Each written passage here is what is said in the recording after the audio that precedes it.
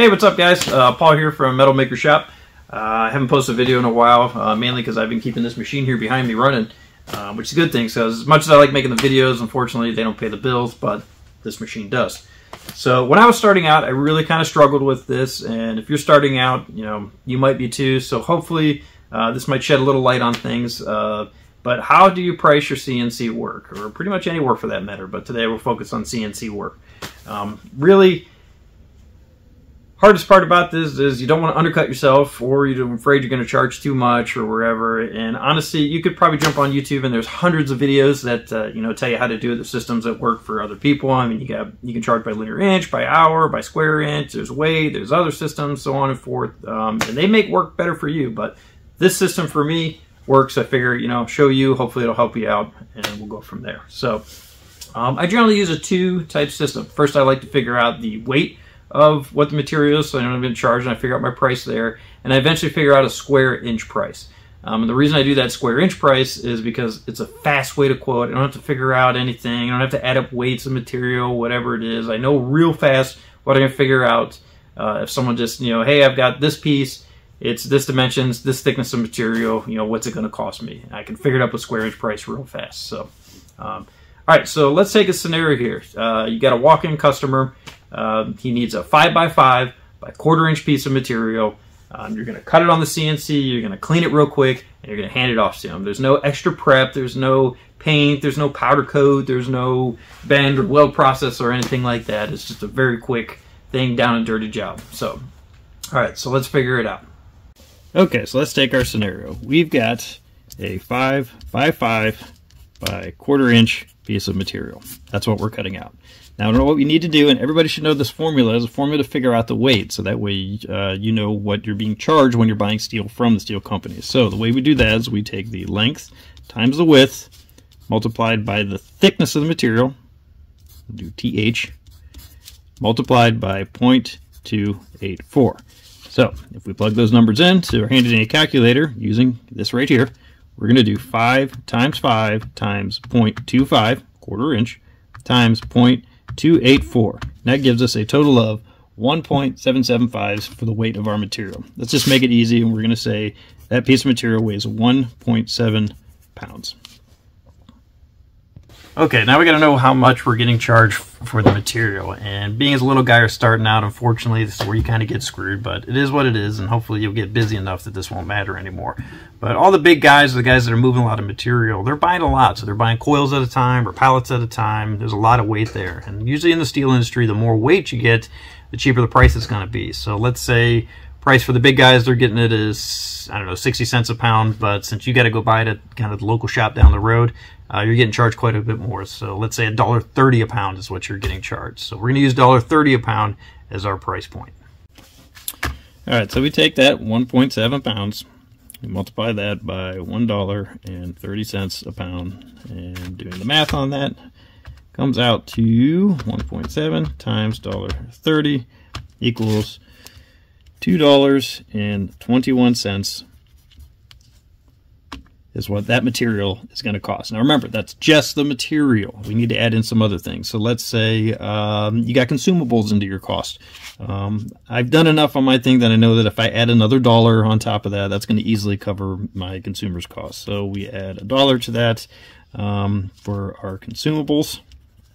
That's our material. And then also, we got to pull the piece off. We got to clean it off, get it prepped, ready to go customers. So it's a clean piece. There's not a bunch of crap on it. With this 5x5 piece, I analyzed the program. I know that from start to finish, it's going to take me probably about 5 minutes total to do one piece. And if I add another $1 on top of that to clean it, that's pretty reasonable. So if you do the math on that, so that's $4.21. Okay, so $4.21 is what we need to charge.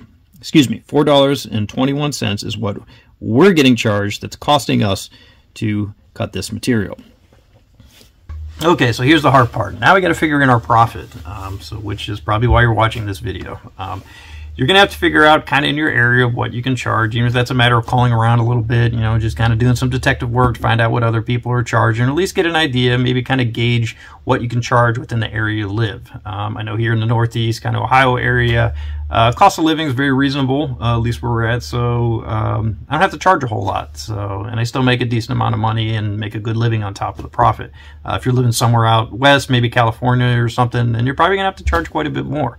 But in my experience where I've known that if I take my material cost, multiply that by 2.5 times, that gives me a pretty good baseline for my profit. So let's use that as our baseline. Okay, so here's that $4.21 that it's costing us. And we're going to multiply that by 2.5.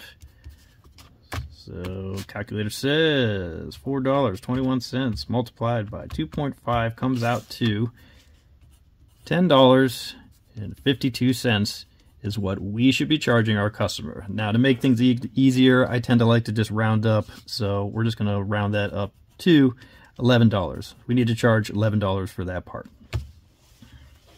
So there you go. You got to figure it out. You know what your material cost is. You're going to multiply it up for your profit. It's going to give it in, then we're going to give you a total, and then we're going to round it up a little bit just to make it a little more, little icing on top of the cake there for you. All right, so this was for weight-based. Kind of figure it out. We'll say weight. Hopefully I spelled that right. Weight. Okay, so now we want to figure out square inch price. Now remember, the reason I'm doing this is so that I can figure stuff up real fast. So we know that a 5 times 5 area, 5 times 5, for 1/4 inch material, keep in mind, sorry, I didn't realize you can't see that there. Keep in mind that 1/4 inch, this is your pricing for 1/4 inch material. Different thickness of material might change a little bit, so remember that. This is for 1/4 inch. All right, so back to this here. 5 by 5 equals 25 square inches. And we know we need to charge $11 for this. So we take $11, we divide that by 25 square inches, comes out to 0.44. So we know we need to charge 0.44 cents a square inch when we're figuring out prices. All right, so there you go. That's pretty simple. You figured out the weight-based system of how you figure it out, and you also figured out the square inch price from your weight-based system. Again, that square inch price is great, that if you already know that you got to charge 44 cents a square inch for whatever the piece is, in our case, 1/4 inch mild steel material, that's what we're using. So if someone calls up and says, hey, I need a 10 by 10 in a 1/4 inch, you can figure that out. You take your 10 by 10, you multiply that by 0.44, comes out to 10 by 10 would be 100 square inches, multiply that by 0.44 cents, so it comes out to 44 bucks. Trying to keep the math simple for you, so you know what it is. All right, now something to consider. That 5 by 5 by 1/4 inch piece came out to, what do we say, 11 bucks. I know that it's going to take me about 5 minutes. It's going to be a quick job, but honestly, I don't want to charge $11 for that job. Even though it's 5 minutes, it's quick, but if you figure up your profit, you take that $11, see what's it come out to. $11 minus 4.21 comes out to $6.79. That's how much profit you're making off that one piece. So, like, honestly, I don't want to do a job for that little of amount. So every shop needs a shop minimum. So make sure you're figuring in some sort of shop minimum price. In this case, generally at my shop, it's 25 bucks. So if someone walks in off the street, needs something cut real quick, if my cost of what it is when I figure it up isn't at least $25, you're getting charged $25. So that way it makes it worth my time to set the machine up, put it in, and go from there. So, all right, cool. You did the job, got the money, awesome, easy peasy job, out the door we went. So 2 weeks later, he comes back, says, hey, Paul, man, that piece worked great. I need 20 more of these. Like, okay, well, guess what? You already know how much to charge. You've already figured it out before. You already know your square inch price. You already got that done. So let's figure it up now. Okay, remember, you did that job before, and you knew that we had to charge this customer $11 per piece.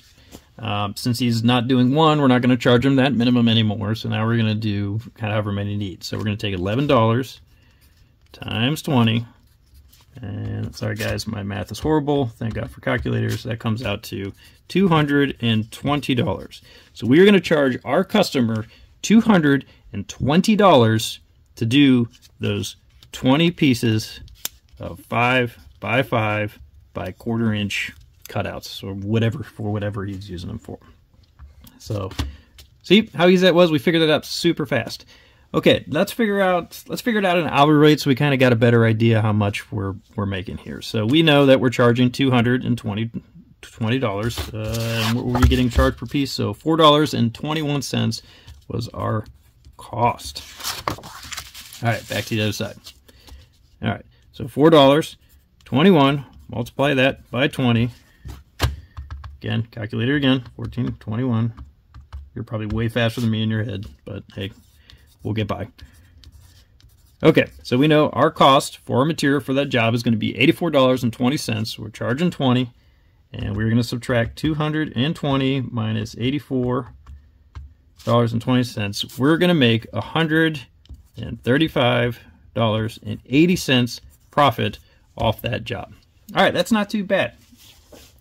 Now the big question is, now how much is that in an hourly rate? So we know that, at least I kind of figured up that each one of those pieces is going to take me 5 minutes to cut. And we multiply that by 20, and that comes out to about 100 minutes. All right, so we do the math on that. That's 100 minutes total, what it takes. If we take $135.80, divide that by 100, that comes out to roughly $1.35 a minute of profit that I'm making on that job. And since there's 60 minutes in an hour, we're going to multiply that by 60, and that comes out to $81 an hour profit is what you're making off that job. That's pretty good. All right, well, if you're in the Northeast like me, for any blue-collar job, if you're making 81 bucks an hour on a job, that's pretty darn good. So I would be pretty happy with that. Now, again, if you're living out west or somewhere else that's a higher cost of living, and again, your numbers are going to be a little different, so you're going to have to charge, excuse me, you're going to have to charge a little more. So you might be more than $81 an hour. So, but still, 81 bucks an hour for a job, the guy that walked in, that's pretty easy. And that was an easy way to figure it up. We figured up the weight, so we knew how much we were getting charged, and we figured up a square inch price so we could quote the price real quick. All right, hopefully that helped you. But remember, you know, your CNC plasma table, yes, it's a money maker for jobs, but it's also a tool for your shop. So hopefully if you're doing CNC plasma cutting too, you're also doing bending or maybe welding or drilling or another operation job. So while you're setting up this machine right now to do that 5 by 5 by 1/4 inch piece, if you got the 1/4 inch material, throw something up. You might have another job that needs bend or needs some welding on it. So while that guy that walked in off the street and needed the 20 pieces making you 80 bucks an hour, you might have another weld job that's making you 50 bucks an hour, and in the meantime that machine's cutting apart. So now you're making 80 bucks an hour off that machine, you're making 50 bucks an hour off the other thing, and that's what, $130 an hour that you're making in your shop. And it's dude, that's awesome. So now obviously it doesn't always work out that way, and those are pretty I don't know, positive numbers or whatever the case may be, because you're going to have other expenses and so on and stuff inside that. But for the very least, that at least gets you started with the pricing, and then you can adjust that as you need to. Because don't forget, pieces need powder coated or painted or whatever else another step needs to be added into. You know, make sure you add that into your cost of that material. Again, we were just figuring out weight. That was a quick, easy thing. We cut it on the table, we cleaned it, we handed it off to the customer, he paid up, he was happy, we were happy, and off it went. So, cool, guys. Well, hopefully that's it. I hope that helped you. I mean, that's, like I said, that's kind of the system that worked for me. It might not be the best, or maybe it is the best. I don't know, but that's what's always worked for me in the past, and it's come from my experience. So, you know, if you got a better idea, or someone that's watching this that the system works for you, you know, leave it down in the comments. You know, we're here to help everybody. So, at the end of the day, you don't want the guy down the road from you to be your competitor. You want him to kind of be like another extension of your business. So what if your table goes down and he has a table and you need to use his table? Yeah, it's going to cost you some more money to get it cut, but you can keep the process going, because maybe down the road you might have a press brake that you can bend something that he can't bend, and he's going to come back to you. So you don't want to burn any bridges. But yeah, so we're kind of here to help everybody out. So Cool, guys. Well, usual, like, subscribe, all that fun stuff. So hopefully we'll catch you on the next video. So, all right. Thanks, guys. Appreciate it.